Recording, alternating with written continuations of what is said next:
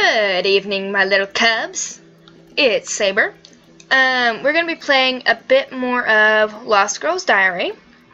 We're going to pick up right where we left off.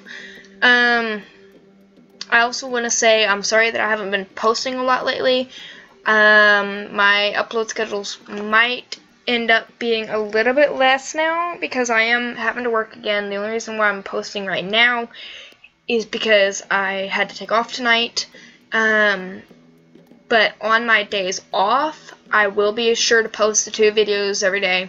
I might be doing a bit more of this, might be doing a bit more Geometry Dash. I might try to do some prop hunt. I don't know. It all depends. I noticed that when I recorded it with OBS with a friend of mine, the footage became a lot darker, so you couldn't see anything, and when I tried to edit it, it didn't really work. So, you know, that's something. But anyways, let's jump right in. Yes, load that file, please. Black bedsheet. X Hotel, 10 p.m.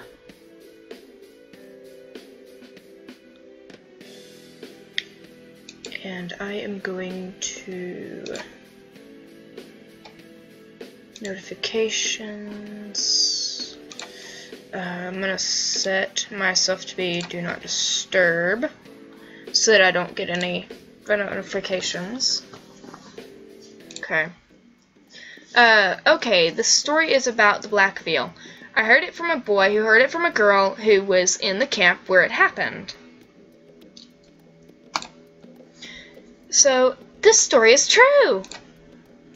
There was a girl in the camp. Her name was Yana. She was tall, slim, with a braid down to the heels. Her skin was soft, the lips were red like corals, and eyes were big and shining like forest lakes on a summer's day. A real knockout. Sorry, my nose is itchy at times. Yeah.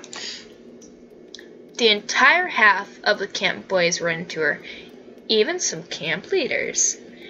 But they were nothing to her. Yana only used them while they're happy to satisfy every single whim of hers. I'm sorry, I'm having my allergies act up a little bit too. Let me adjust this just a wee bit. There we go. Some of the boys even fought for her. She had been reported eventually, but the teachers put wool over their eyes for her. It only took her one guilty face to make a clean getaway. And that was it. No one would say a word. She changed boyfriends like socks, but some of them got lucky to make... You got me. What? I didn't. Shush, runt. Also, there was a couple in the camp. They were so deep in love that they couldn't live apart. Every spare moment they had, they spent together. While the belle had found out about them, she was looking to steal the boyfriend. But she was waiting for the right moment. And it just so happened to be the dance party in the camp. Yana was dressed in a satin dress as dark as a moonless night. In high heels, she decorated her braids with scarlet bow. Everyone made way for her. All the boys wanted to dance with her, but she was way out of their league.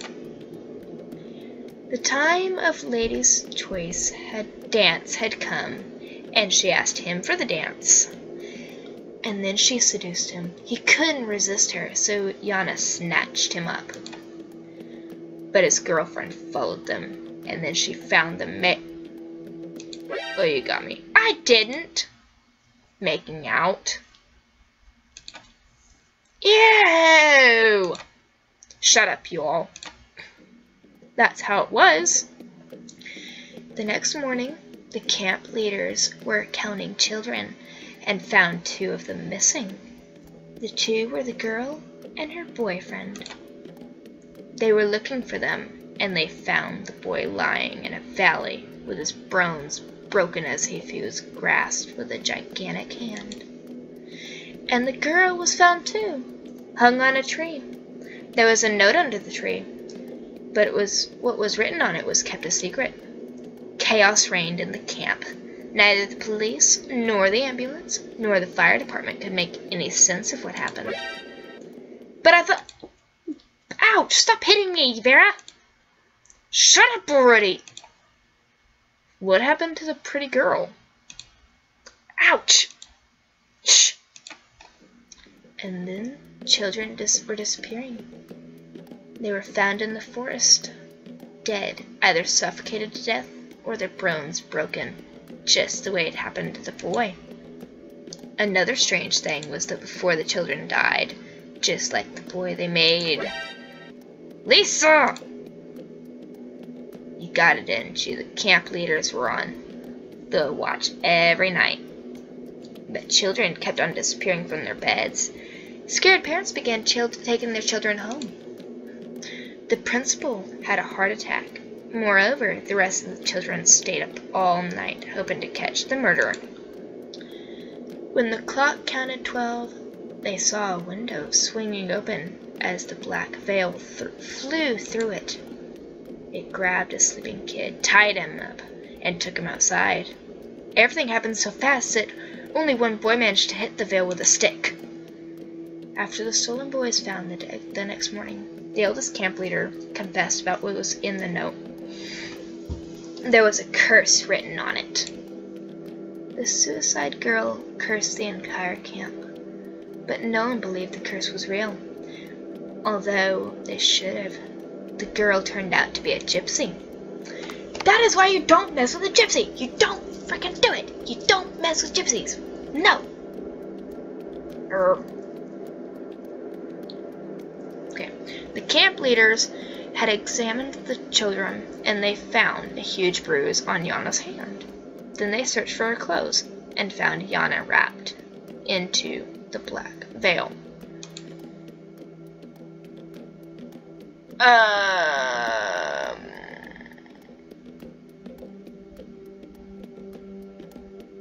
I'm gonna have to edit this. They beat her to death right away and incinerated her body in a huge fire. No one ever went missing again. Ever since then, locals believe that from time to time there is a pretty girl in black coming to a dance party, attempting to steal some girl's boyfriend.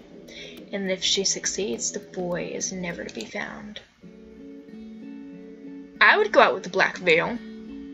What a moron. Who's next? My turn! My turn! Sorry, my nose is itching like crazy. Of course. I'm gonna tell you the story about the red teeth.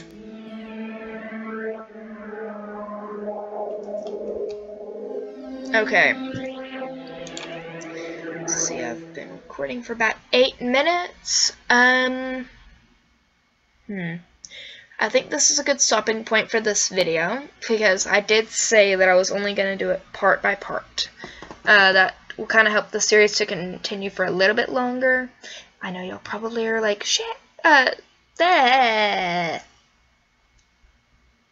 know y'all are probably like, well, hey, Celine, come on, do just a little bit longer, please.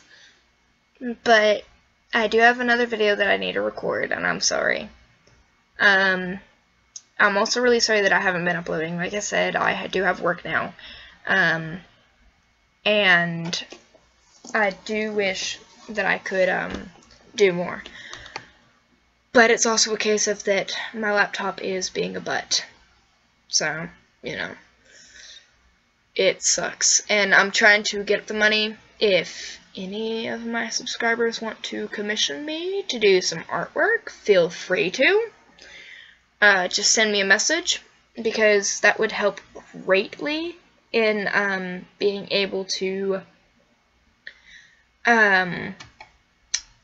well, that would help greatly in helping to pay for the new computer that I need to get.